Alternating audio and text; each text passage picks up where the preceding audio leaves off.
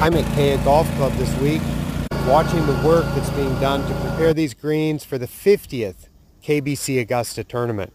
These are core greens, it's zoysia, and the grass is so stiff that it makes a crunching noise as you walk across the green.